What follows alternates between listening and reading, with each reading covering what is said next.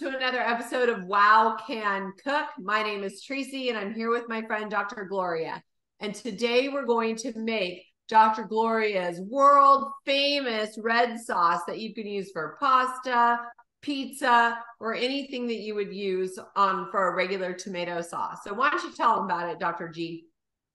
Well, you notice today I put on my working shirt to help you, rolled up my sleeves here. This one has the most ingredients probably, or steps, I should say, maybe not ingredients, of most of the sauces that I make, but it's spectacular. It's the one that I won the award for because the judges couldn't tell there wasn't any tomatoes. So this took a long time to create it and to perfect it. But what we're going to do is cook it, right? You've already done the fresh butternut squash. Did you cook it and bake it and then scoop it out? I will explain what I did last night, okay? Okay, perfect. So I had a garden fresh large butternut squash. Actually, I used about 1.5 of them because she said 4 cups of squash. So I roasted them. I cut them in half, cleaned out the seeds, roasted them at 400 for 45 minutes. Okay. And then I scooped out the pulp and set it aside. Okay. I also, on the same tray for the same amount of time, I took 3 beets and I left them whole because I didn't read the ingredients all the way. And I roasted these as well at 400 for 45 minutes. And then I read the ingredients more carefully and I sliced them. So I appear like a good student. You did slice them? Yep, they're sliced. Okay, but let's use that as an example because not everybody's going to read the word for word like you didn't. If you do what you did, you don't have to slice them nicely. Just cut them in chunks because you're going to blend it later on anyway in the slow cooker. The point is, if you don't have, it's not like you're going to serve it that way. But the point is, if you have big chunks, they don't blend good unless you put everything into a food processor, and that's too much work, especially when it's hot. Okay, so you didn't do anything wrong. You just made a little more work for yourself. Okay, all right. So then, what did you do? Then I took a zucchini, and you said 2 large zucchini. Yes, but in Tracy's house, this is a large zucchini. Oh my God. So okay. Tracy, one large one is fine. Well, I figured that's actually probably 4 zucchini, regular size. So I took a half of one of those and then I put it through my handy dandy food chopper. Then I also did the same with the onions, and I have more here because this is just 1 onion. There's 2 more in there. But I wanted to kind of show them what happens when you do this. So, well, yes, I want you to, because I've seen those like at the county fair, but I've never used one. So show us what that handy dandy little chopper is. So you place the onion slice in there and you slap it. So if you're having a bad day, whoops, I need to lock the blade in. You can take out your frustrations. Yes, exactly. Just like that. You go, I can't believe you did that.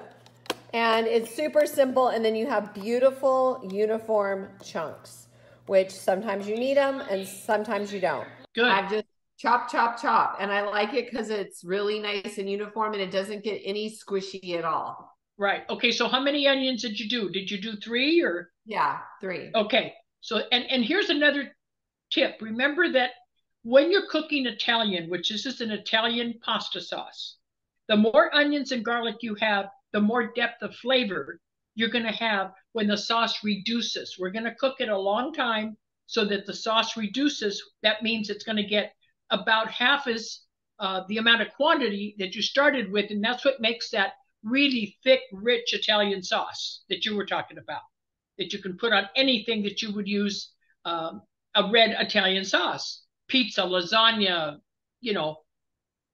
stuffed shells, and of course all of your pasta dishes, your spaghetti and your rigatoni and whatever else. Okay, so now what? Go ahead. You've got the list there. I'm watching.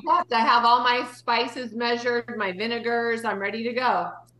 Okay, so you have the squash that you scooped out after you baked it, you really don't have to put them in that pot if you're going to cook them in the slow cooker.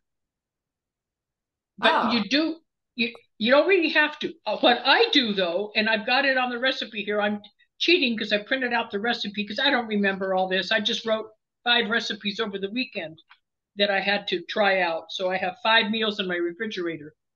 I always saute the onions and garlic. Remember, that's kind of our rule. If you saute the onions and garlic, even if you're throwing it in a slow cooker, you're going to get that depth of flavor from the brown edges. So why don't we saute the onions and garlic? Okay. And everything else you can throw into the slow cooker, Tracy.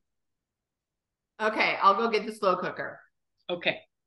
And again, while Tracy's doing that, I'm going to explain because many people don't understand the difference between a slow cooker and a crock pot. A crock pot generally has like low, warm, and high.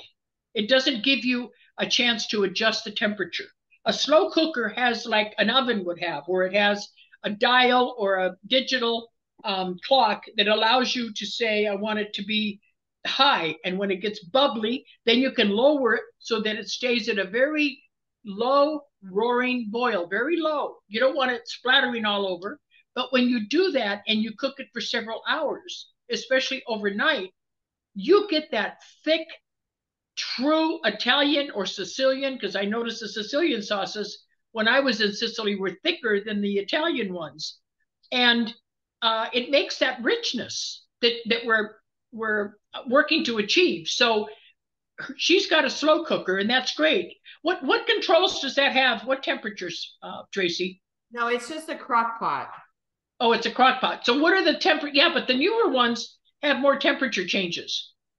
No, does it say? It's just got the same, just 2. Just 2. Okay. So what you're going to do is you're going to put it on high until it really bubbles. Okay. When you get everything in there.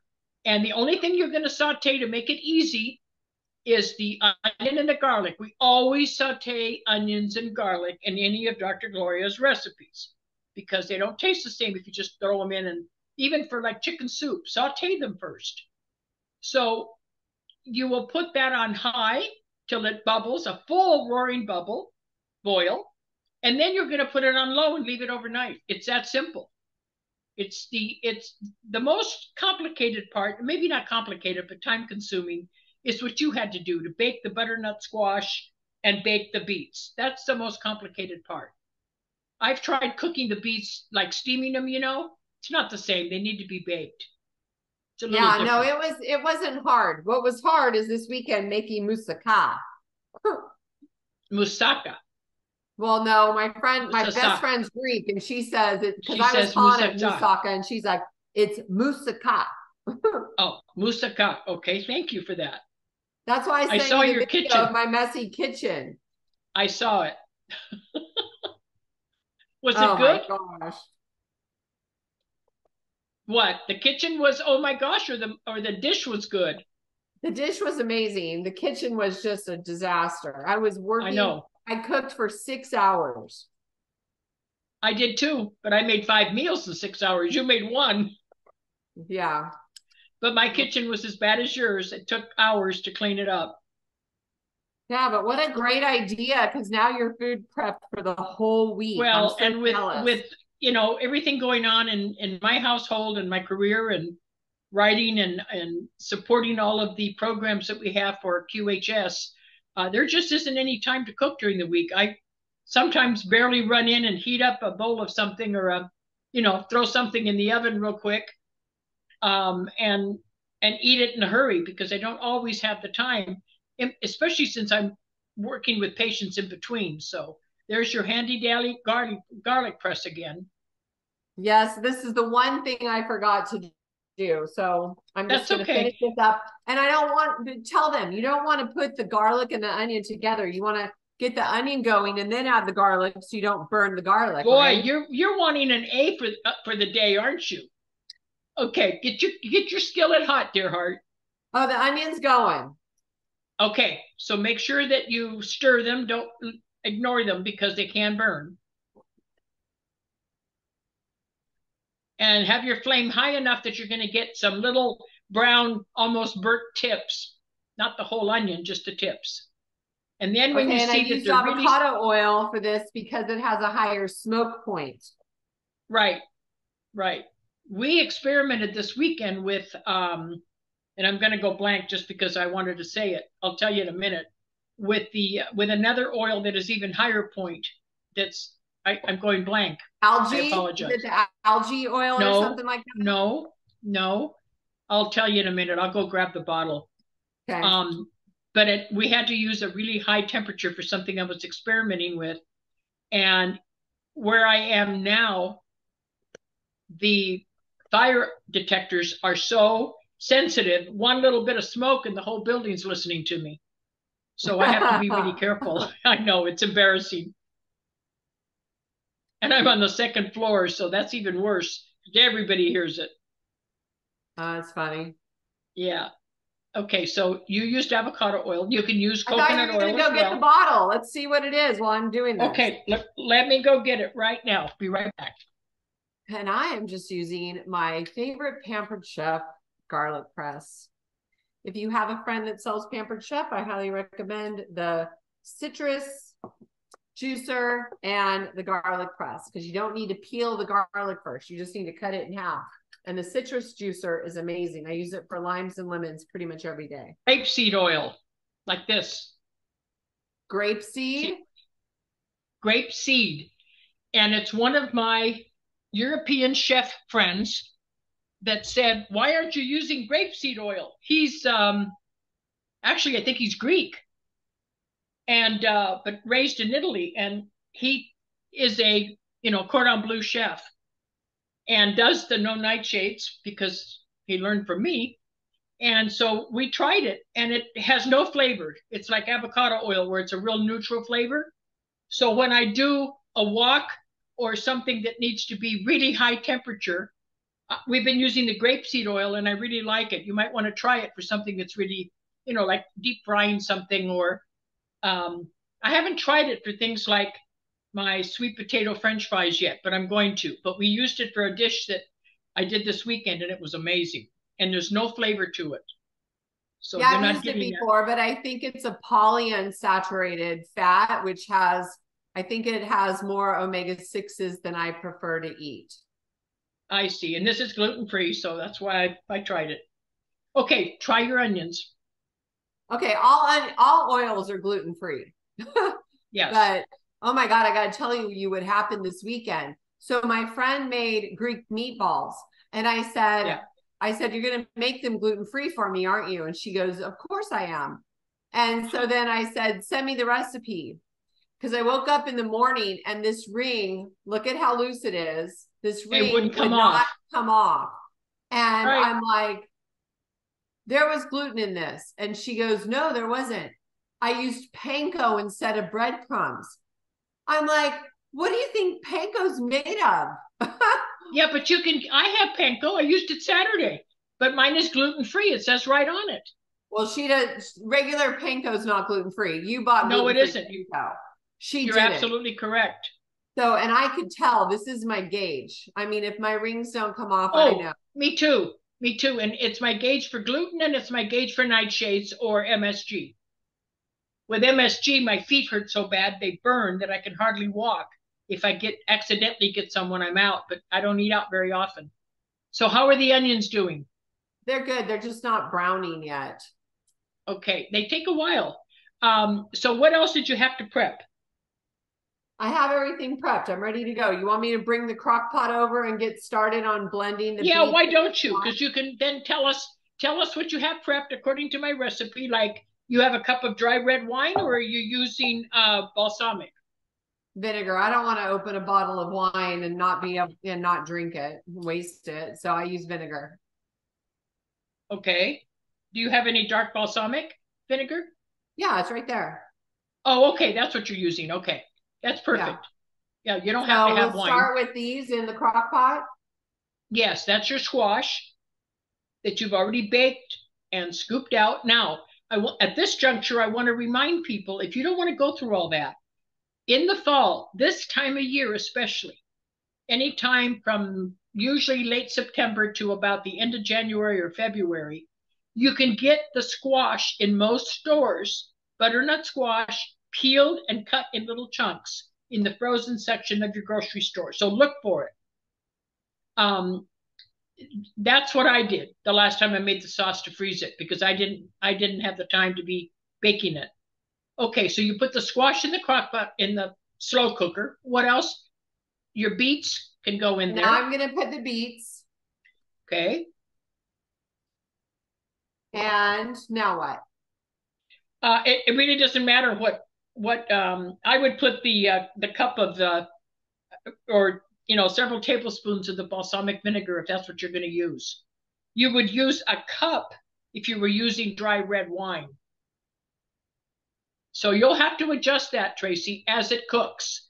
After it's cooked 4 or 5 hours, you'll be able to taste it and know if you need more or not, okay?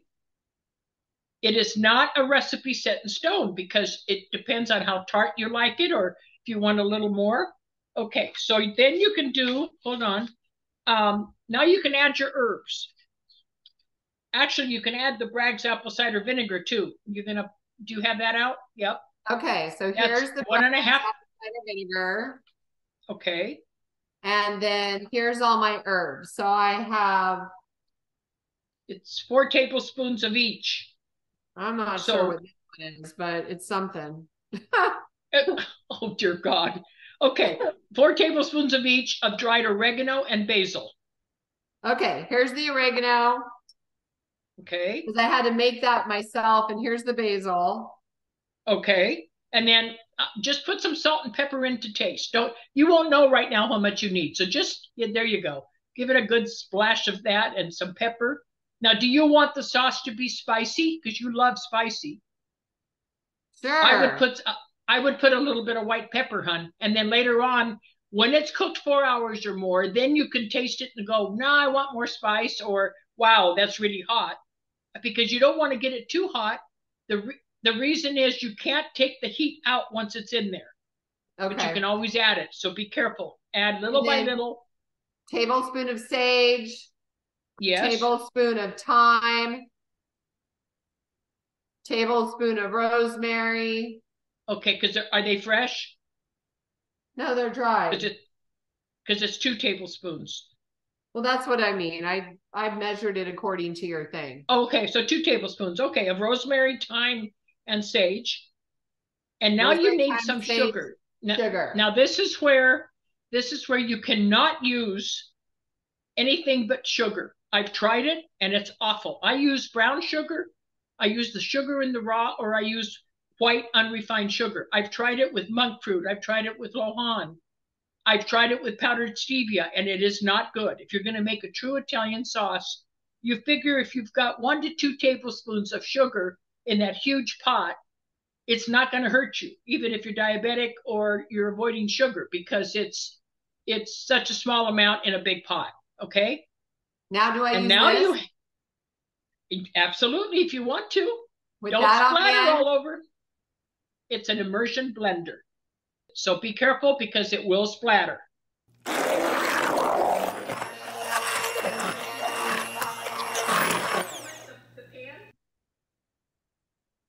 Well, I think the slices of the beets are too big. I have to smash them first.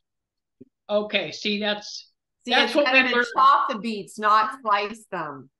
Okay, so see, that's what we learn when we do it. I just do it so automatically. Or you could also put it in your I have a Vitamix. You have a I never remember the name.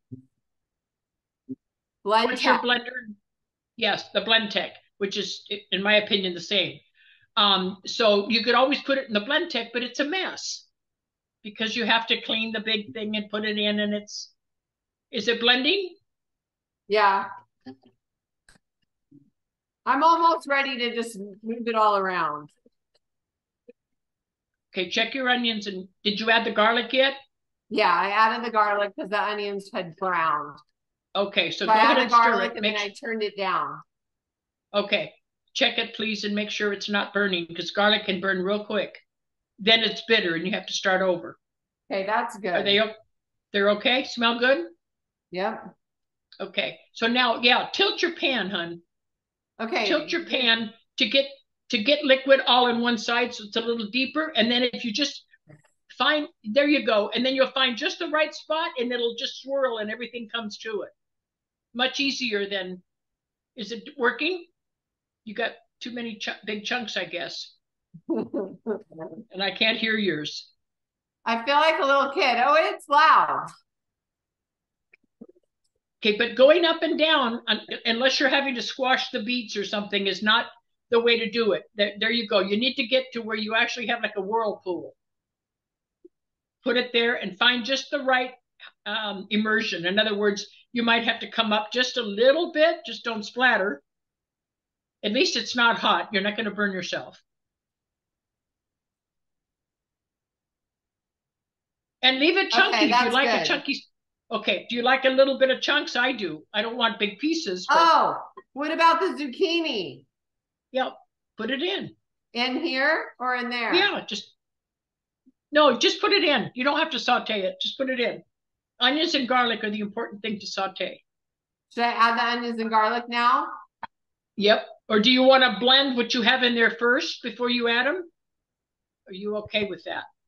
You're the boss. I'll do whatever you want me to do. Well, but I want to make it easy for you. Blend what's in there, hun. Okay. So that you don't have so much to have to try to blend, okay? Get those where they're getting mushy. Like a thick... I have a feeling I'm going to be blending this a little bit throughout the day. And you can, as it's cooking, it'll get softer anyway. Then you can do it several times, but you shouldn't have to. If you would have put it, for instance, in your blend tech, you probably would have had it done already. Yeah, that probably would have been a good idea. Yeah. Is that burnt on the bottom, I see? No, it's not burnt. It's just browned? I've used this thing 100 times. Yeah, but those pots last forever. Is that a Cuisinart? Yeah. I don't know. I've had it for so long and I've used it so many times. I've been married for 30 some years, 33. Okay, have you tried, okay, go ahead. Here's a kitchen hint. Have you tried soaking and scrubbing gently with a little bit of baking soda to get the colors out of the inside? No, but I'll try that. Baking soda works well. First,